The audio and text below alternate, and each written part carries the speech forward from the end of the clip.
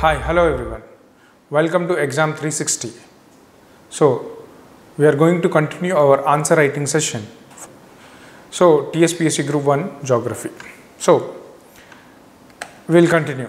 So, the first question is, intensity of the flash floods increased in India, elucidate. Okay? Intensity of the flash floods are increasing in India, elucidate. So, ఎలా రాయొచ్చు? So, see, first I will tell you the structure of the answer. First నేను structure of the answer చెప్తాను. Structure. దీంట్లో first introduction ఏం రాయొచ్చు అని అంటే చూడండి, జనరల్గా ఈ మధ్య ఎక్కడైనా ఫ్లాష్ ఫ్లడ్స్ అక్కర్ అవుతే, okay, any recent flash floods which have taken place, that you can write it. Okay, so any recent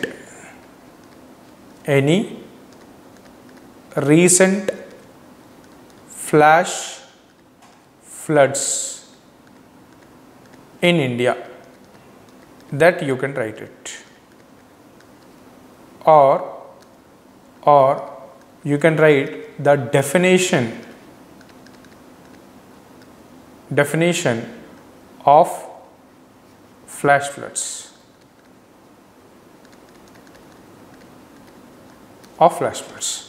Okay, so this is one. Then in your main body, ఇప్పుడు main body లో వద్దాం. Okay, in the main body what you will write? Main body.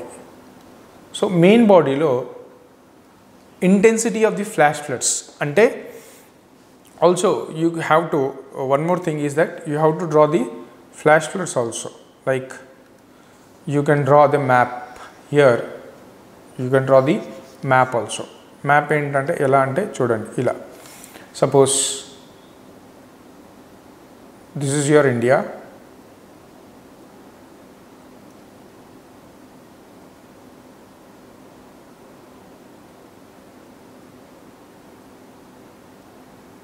okay, this is your India,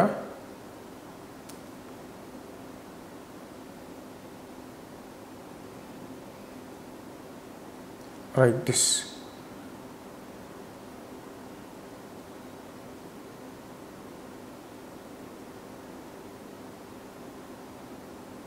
This one you have drawn. Now you have to write where the flash floods occur more. Like these areas, you can just show this map that these areas flash floods occur, these areas flash floods occur, okay, these areas flash floods occur, right, these areas flash floods occur, these areas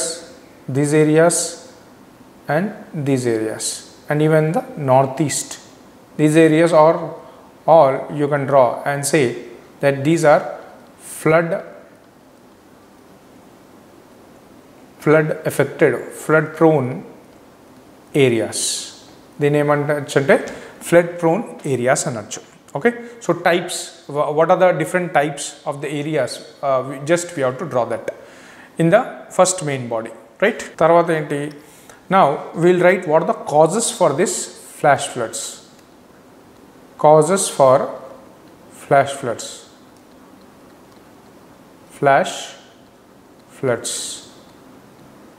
So what are the causes? Chudandi. So what are the causes for these flash floods? First, I will write about your meteorological causes. Meteorological causes. Second, your geomorphological causes.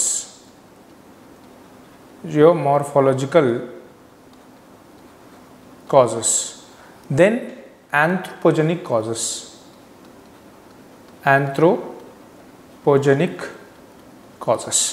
So ఈ మూడు రాస్తా. First I will explain about your meteorological causes. What are these meteorological causes are? See, so first meteorological causes, I can say the cloud burst phenomena. A cloud burst phenomena has increased over a period of time,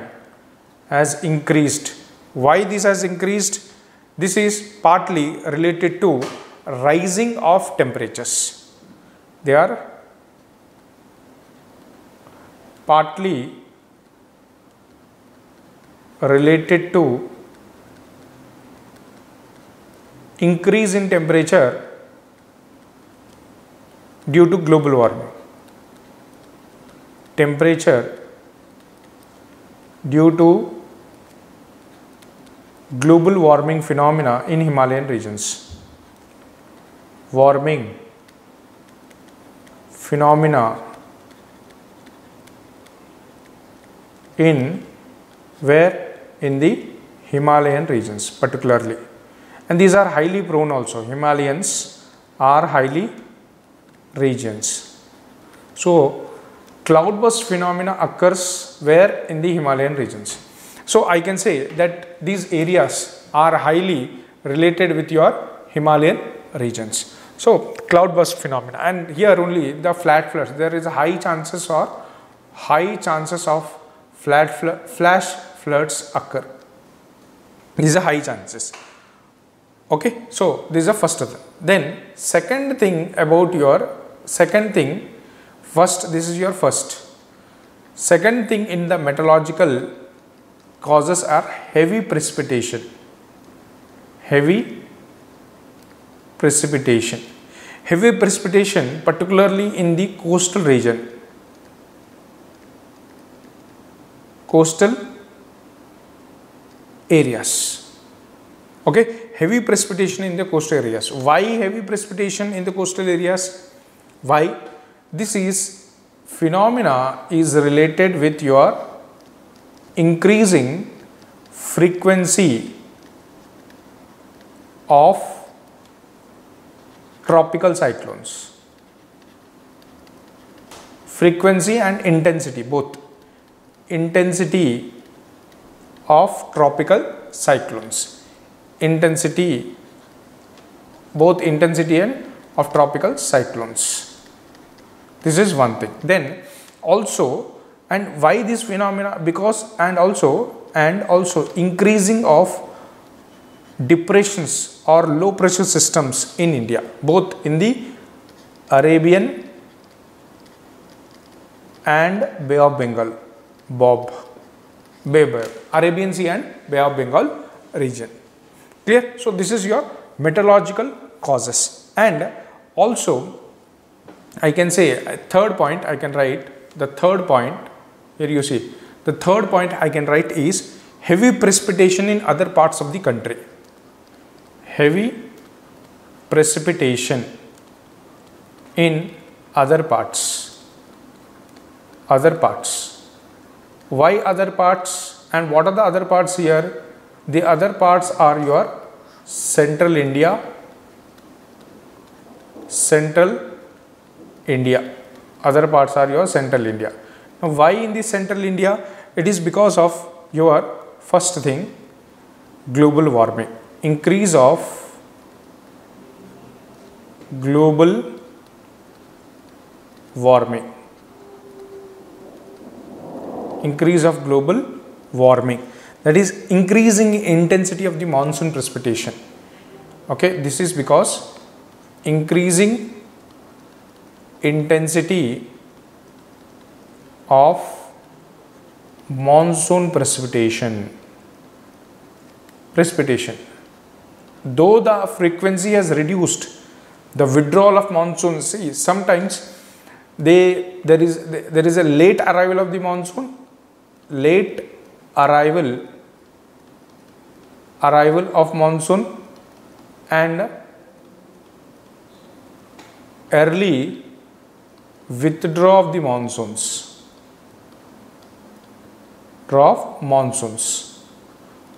But here intensity is increasing.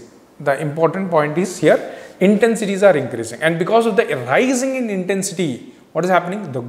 Because of the rising intensity, more precipitation occurs in these particular areas. So this is nothing but number of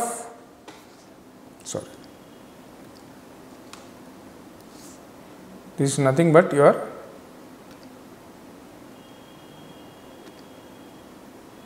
This is nothing but your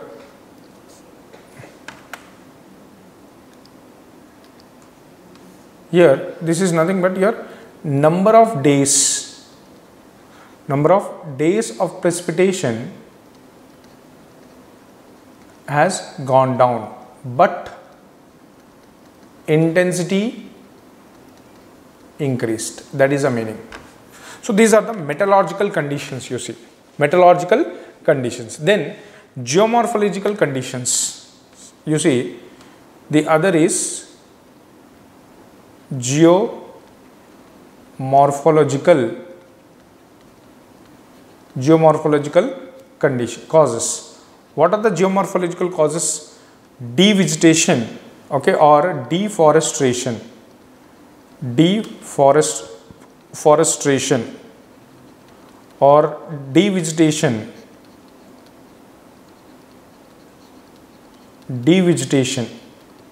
first cause is this. Then mining, and because of this, you know, mining, siltation of the rivers, silting will take place. Silting in rivers will occur, okay, and also construction of many dams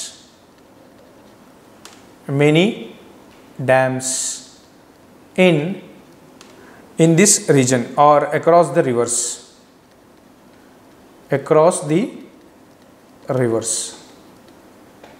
constructions of dams across the rivers, particularly the macro and micro dams. They reduces the velocity of the discharge. Particularly here, what they are constructing? Micro and macro dams. They reduces the velocity of the discharge. Reduces velocity of discharge. So that is one point that you can add. And also, I can also say the third point is glacial lake outburst floods. Glacial lake outburst floods. These are the things. Then also the cities and coastal belts, there is a change in the hydrological cycle. You can also say that anthropogenic, I can say the anthropogenic here, first is due to the encroachment of water bodies. That means you are changing here hydrological cycle, changing hydrological cycle. So you can write n number of anthropogenic causes, okay, encroachment of water bodies, then deforestation which is taking place, right, all these things which I already have discussed in the about the flooding, the causes of flooding. So there you can write it. So cause for the flash floods is this. Then you can write the direct conclusion that there should be a stringent steps that has to be taken. Conclusion you can draw from the above one.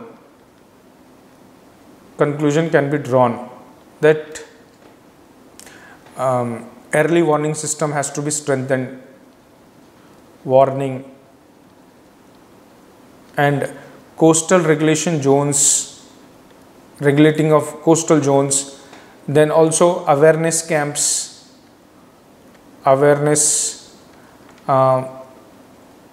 strict regulations on mining, deforestation, etc. So this from here you can draw the conclusion also. Okay, so this is the intensity of the flash floods increased in the India. This is how you have to elucidate it.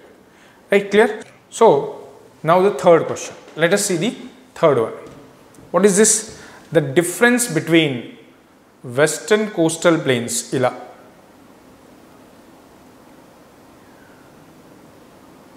Okay, so ఇప్పుడు ఇదన్నమాట the coastal area. Okay, west coastal area, east coastal area. West coastal plains, Gujarat, all these areas, Malabar coast, etc. And Tamil Nadu coast, Andhra Pradesh coast, Odisha coast, etc. These are your east coastal plains. So these are what? Eastern coastal plains, and these are western coastal plains. So what happens here in this case, that he is asking what is the differences. Ikkada adigindi enti manaku differences enti, what are the differences between them? So let us see. So the first difference is the western coast is generally a submerged coast. Okay, east coast is emerged coast. Submerged coast, emerged coast anta. So the width will be very, very narrow plains. You can see there will be a narrow plains, and the width is 15 kilometers to 50 to 60 kilometers. That is 15 to 60 kilometers width. Kani ikkada peddaga untayi chudandi. That's why it is called emergent. See, this is submergent. Most of them, this is a submergent type. Submerge అయిపోతుంది. కానీ ఇక్కడ wide planes ఉంటాయి east కోస్ట్లో. కాబట్టి with ఎంత ఉంది? 300 kilometers except these place. And here also at Malabar, it is a emergent place. Malabar coast emergent place అంటాం. Okay, there is a deposition taking place, not erosion. So it has erosional features like creeps, caves, cliffs, except Malabar, which has a depositional feature. And here we will find depositional features like beaches, sandbars, lagoons. Rainfall 200 to 300 centimeters. Ikkada rainfall 80 to 100 centimeters. And here evergreen, semi-evergreen forest. Here dry deciduous, Coromandel will have dry evergreen forest. Okay, dry deciduous. So varshalu takkuva kabatti dry deciduous. West coast have natural ports and deep water. They are artificial ports. And rivers form estuaries, river form delta. What kind of cultivation? Plantation crops. Kani ikkada rice cultivation ekku jarugutundi. Okay, rice cultivation will be more. Right? So this is your one type. So thank you one and all.